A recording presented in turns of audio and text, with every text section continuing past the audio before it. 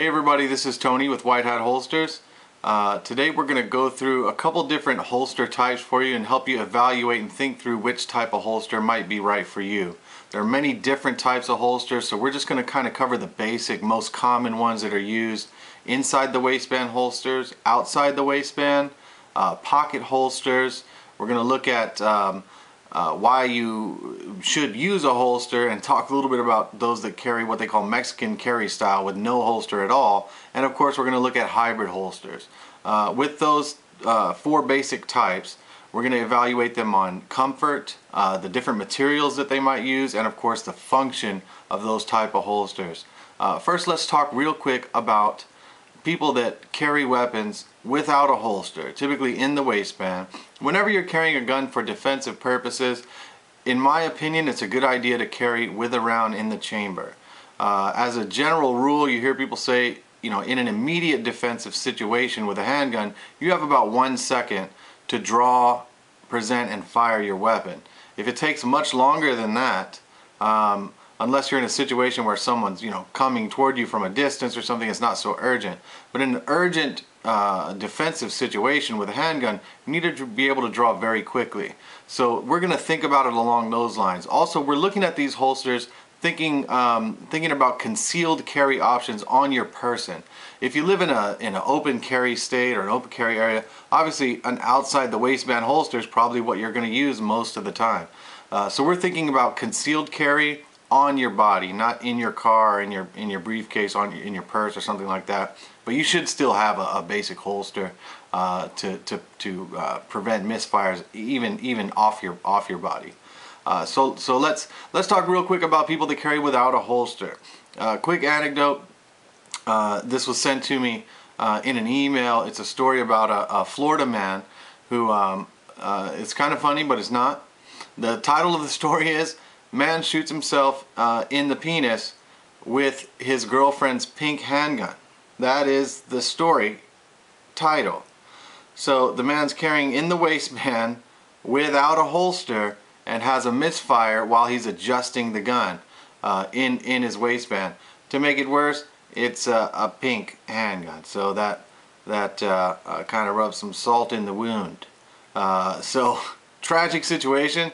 He survived, you know, went through a lot of pain, but always carry your weapon in a holster. That's just kind of common sense. You know, it said in there that police urge everyone to carry a weapon in a holster. This is in Florida, so they have concealed carry there.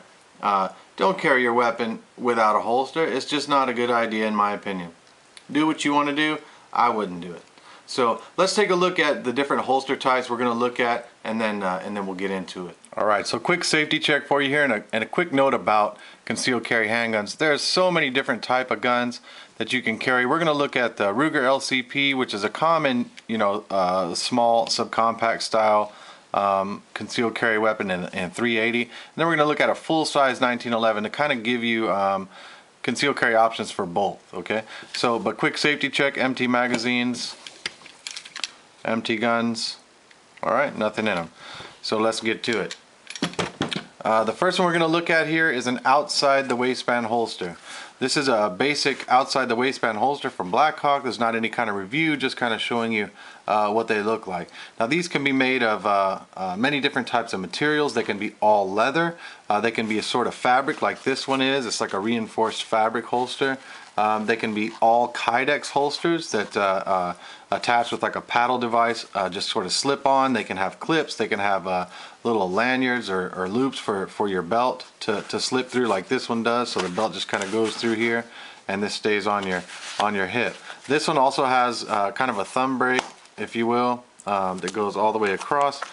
Some do, some don't. Some have other retention devices.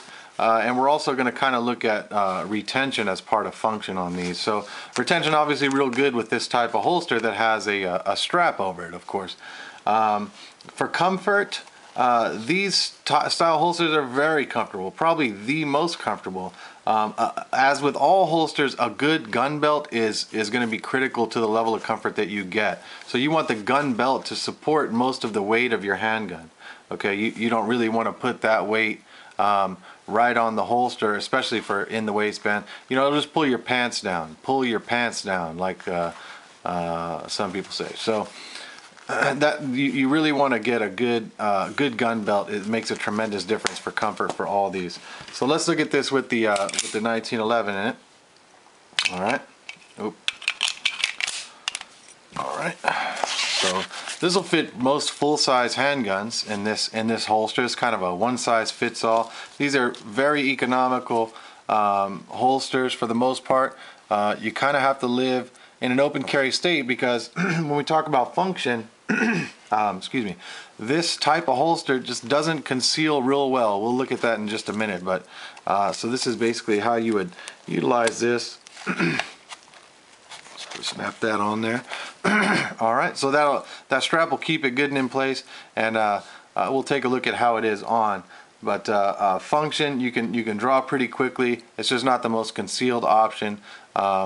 Let's take a look at what that looks like wearing it. Okay, so first let's take a look at the outside the waistband holster. Again, very comfortable. But as you can see, I'm wearing it right here about 3 o'clock. Not the most concealed holster. Of course, my gun's a little long. You know, it's another consideration. With an outside the waistband holster, you really need a concealment garment if you're wearing it concealed. Open carry doesn't really matter, but if you're trying to conceal it with an outside the waistband holster, you need a vest or a jacket or a longer shirt or something. Hard to do with a full-size gun. This one having the thumb brake like this, and it's very comfortable. Other than you know, the weight of it, you don't really feel it at all. Now, one consideration, you can see this one. You know, it's just not terribly tight. All of the weight is centered in one area, so it's not real. You know, it is secure. I mean, it's not going to come off. It's not going to come out. But you know, it may migrate a little bit. You know, this style holster. They have some that are sliders, some with actual clips on them. This one is sort of a feed-through style holster. So, but you can see here, you can draw pretty well with this style holster. Reholstering is not terribly difficult. This thumb brake might get in the way a little bit, but otherwise, you know, not too bad. I mean, a good holster. Even a simple slider outside the waistband works really well. Actually, may work a little better to hold the gun a little closer to your body. So here I can draw pretty quickly with this holster. The slider types that don't have the thumb brake on them, obviously you can draw very quickly with those. So a good type of holster overall. Doesn't conceal real well. So let's you know, if I try and cover it up, I mean, you can kind of see it there from the side. So sort of give you all around view of that. So that's a consideration for concealed carry. Maybe not the best option. Very comfortable, very functional. Okay, so the next type of holster we're going to look at here is what you might call a pocket holster. I'm also going to use this to kind of demonstrate some of the in the waistband holsters as well. A pocket holster like this is typically made out of some kind of fabric. They do have some that are made of Kydex, but mostly they're made out of fabric like this or leather. They'll usually be all leather. Sometimes they'll have a tab out here to the side, or they'll have like a rubber strip like this. A lot of them will also just have like a complete rubberized sort of coating on the whole thing, or like a rubbery material on the outside. The purpose of that is so that when you're wearing it in your pocket and you go to draw it, ideally when you go to draw, the holster stays in your pocket and the gun comes out very easily. Again, this is a real basic Blackhawk one that you know, very economical. These type of holsters present their own sort of challenges, so we'll kind of take a look at that as well. It's also not the most comfortable type of holster that you can wear, and we'll take a look at that too. So let's see what this looks like functionally, and then we'll come back. All right, next let's look at the pocket holster style. So again, this is the mostly made of fabric or leather. They'll have that leather tab or the rubber strip to help keep it in your pocket when you draw the weapon. A lot of times that leather tab will come out about as far as the butt of your gun that you're carrying in it. This one again is just kind of a generic one-size-fits-all. So a pocket holster can go in the front or the back pocket. Just slips in your pocket like that. Pretty concealed. I don't know how well you can see that, but it conceals pretty well. You don't see it too much for a little tiny gun.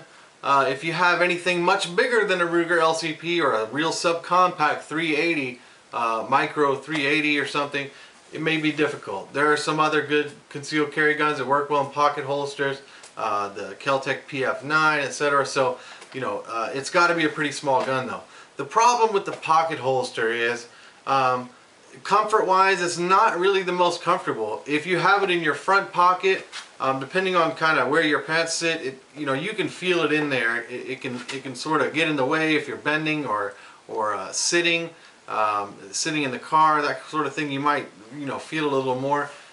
If you put this in your back pocket, alternatively, you can see how that would be even less comfortable. You're not going to want to sit on your gun all the time. So, and bending over, you may see it or whatever. So, pocket holster, not the most comfortable option in my opinion. But again, does its job and may be good for a backup gun, a little tiny, micro compact 380, something like that, like the LCP, might work really well for that. The problem with pocket holsters comes in when you start talking about function. If you're in a defensive situation, even if you see somebody coming from a distance, maybe it's not terribly urgent, there's not someone drawn down on you in your face, you got to be able to access your gun pretty quickly. If there's an emergency situation, I hear something, I'm going to go and get this out, and hopefully it's, the holster stays in, and I can draw my gun and then present it. That takes way too long. If you're in a situation where you're under fire, you're going to be bent down. There's no way to get in your pocket to get your holster out. If you're sitting in the car and this is in your front pocket, you're not going to get it out. So pocket holster, also same thing if it's in your back pocket. If you're bent down or stooped down, this is going to be difficult to retrieve quickly. So maybe good for a backup, not the best thing for a primary carry holster. But does its job most of the time. The other problem, a lot of these that I've tried, unless they're rubberized like this, they have trouble staying in the pocket. I mean, the worst thing is, and you can see there's not much to grab on this. If I'm in sort of a panic situation, even if I train with this, I can reach in and grab it. My fingers catching it. It's holding the holster on. This is dangerous. You don't want to be like this and then whoops. Now let me shoot you. So. Not the best option in my opinion, the pocket holster. Maybe good for a backup, not best for a primary carry weapon in my opinion. Okay, one more thing with the pocket holsters. A lot of times you'll have in the waistband holsters that are very similar to this. The only difference might be a belt clip on one side, usually a metal belt clip that clips over your belt. So these would go in the waistband kind of like this. You could even carry a pocket holster like this in the waistband. Pretty functional, pretty concealable. This one probably worked pretty well. Doesn't reholster very easily with one hand, but that might not be critical for you.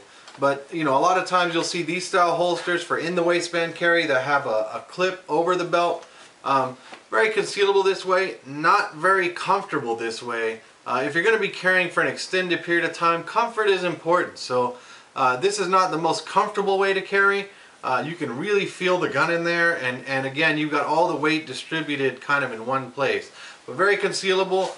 These type of, very economical also, these type of in the waistband, sort of one clip, slide in sort of fabric holsters like this. You can get these also in all leather, which are a little more comfortable. But again, you've got a lot of the slide and a lot of the imprint of the gun on the full leather ones where it's molded on both sides. That's going to be pressing right up against you. So depending on where you're wearing it, that might not be a very comfortable option for you. Concealable, functional, sure, as long as it stays where it's supposed to be, as long as it's not migrating or pulling out, as long as the clip is good. There's a lot of factors in there to consider. So really try it out if you can before you spend money on one. But that's another way that you might consider an in the waistband holster that in this style that just has a clip on it here. So just kind of want to give you a quick look at that. Okay, finally we have my favorite style holster in my area of expertise here, which is the hybrid in the waistband holsters. These are we have a few different brands to look at, and we'll look at them kind of together. So this is the MaxTuck holster. This is one from Crossbreed. I also have links down in the bottom in the description for some of our videos where we compare the MaxTuck and the Crossbreed side by side. And then we also have a popular one, the Galco Kingtuk. So and I'll put a link to our comparison video of those as well down there. But let's talk about hybrid holsters real quick. Hybrid holsters, really kind of the best of all worlds in my opinion. Usually consists of like a flat leather backing like this with a Kydex pocket or a scabbard attached to the front. Usually comes with some kind of metal clips like these are. For the belt, our style holsters are tuckable, so you can actually tuck a shirt in back here and wear it over the Kydex. I'll show you that in a minute. As far as comfort, this outside of other than outside the waistband holster, this is the most comfortable option that you have. It may even be better than the outside the waistband holster, because a lot of times the outside the waistband have, you know, all the weight and the clip is centered right on the gun right here, kind of like how this is. So all the weight of the gun is going to be right here, so it's going to have a tendency to want to pull down. Also, this is pretty much going to stay just like this. There's no adjustment for it. These type of holsters with all the brands we saw are adjustable for ride depth and cant, so you can move the clips up or down and adjust how high or low it rides or at what angle. So these are kind of the best options to me. You can really adjust it to fit your where you're comfortable drawing and where you're comfortable carrying. Very functional. You can reholster with one hand with this type of holster also, because this Kydex pocket tends to stay open, so you can reholster very easily with this. So let's take a look at this one. I'll kind of walk through the benefits of it. Alright, now we get to my favorite, the hybrid style in the waistband holster. Again, hybrid because it's a mix of leather and Kydex or materials. This type of holster, we talked a little bit about weight distribution for comfort. Because it has two clips, it really helps distribute the weight of the gun much more evenly. So you don't feel it pulling down in one spot on your pants or your belt. Very comfortable. The flat leather backing over time will start to conform to your body. I'll show you mine that I've been wearing for a while. I know I showed the Crossbreed one when we did some testing with that. It's a little worn. I'll show you mine that I've been carrying for about 6 months now, and how the leather kind of breaks in. But over time it'll start to conform to your body. This leather will kind of break in and conform to you and becomes even more comfortable over time. It just starts to fit your body like a glove. So because the leather breaks in very evenly and it's flat on the back, we use these the flat leather backings unfinished on the back, so it has a light texture to it. This will keep it from migrating in your pants or moving around while it's in your pants. Very comfortable. This flat leather backing and the low profile hardware on here, you don't even feel the screws on this. So very, very comfortable type of holster. As far as function goes, I'm wearing it right now. So you can see it's highly concealable. I'm wearing it right here. And because it just keeps it so close to your body, you really don't see it at all when you're wearing it. So highly concealable, very comfortable. We've had many customers that say they forget they're wearing it. They're going to keep checking, make sure it's still there. But you can see kind of how it fits in the waistband. Okay, you have this leather tab in the back that keeps the slide off of you. This one has sort of a combat cut on it. We'll talk a little bit about that. But you can draw very quickly from concealment. So let's take a look at that. You can draw very quickly with this style holster as well. Nearly as quickly as you can with an outside the waistband. You're still going to have some kind of concealment garment over, but this way, even just a regular shirt, as long as it comes to your belt here, is going to work really well. So very easy to draw quickly from this style holster. The benefit again of ours and some of the others is that they're actually tuckable. So you can tuck your shirt in between the clips and the leather, and then between your pants and the Kydex. Probably better to do this when your pants are a little looser, but you get the idea. You can sort of fit the shirt down in front of the Kydex, so even with it tucked in, it's still highly concealed. kind of give you a general idea of that. So that's, even with it tucked, it's very concealed. And then, you know, you just remove your shirt and you can draw very easily that way. You can hear that kind of click when you draw it. That's the Kydex, and then it sort of snaps back in when it goes in. That's that retention I was talking about on the trigger guard that kind of keeps it in place there. So great style holster. Let me show you this one that I'm wearing so you can get an idea of what I'm talking about with the break-in on it. You know, very easy to put on and off. This style holster, you know, when it starts to break in, you can see kind of how this one is shaped now. So I've been wearing this for quite a while. This has got the Gonzalez flag on it. This is the horsehide. I'll get a little closer on that. So you can see how this has it's smoothed out almost, but it still has a little bit of texture to it, enough to keep it in place, keep it from migrating, keep it from pulling out when I draw it. Some of these style holsters, if it's too tight and the clips are garbage on it, and it's, you know, slick, you can pull it out and have the holster stay on it. I've seen YouTube reviews of the Galco one where that happens. Again, not good. If you draw this thing and the holster's still on there, but that doesn't do you much good. They're gonna say, "Oh, pretty holster. What are you gonna do with that?" You know, throw it at them. So, in my opinion, hybrid holster, definitely one of the best concealed carry options. This style holster will fit just about anyone. No one holster is right for everybody. That's kind of the purpose of this video. Explore your options, do your research, see which one is right for you. We would recommend the MaxTuck, of course. We hope you check it out. 2-week try-it-free guarantee. They start under $60. We do have options for customization on them, but the basic black-on-black models start at like 60 bucks. So very economical option as well. Lifetime warranty, 2-week try-it-free guarantee on this. If you don't love it, we don't want you to keep it. So give it a shot. You'll be glad that you did. Thanks for watching. I hope this video is informative, help give you an idea of what to look for when choosing a holster. And be safe. God bless. Thanks for watching. If you have any comments, please leave them. If you have any questions, please PM us or email us at support@WhiteHatHolsters.com, or check out our website at WhiteHatHolsters.com as well. Thanks for watching. Be safe. God bless.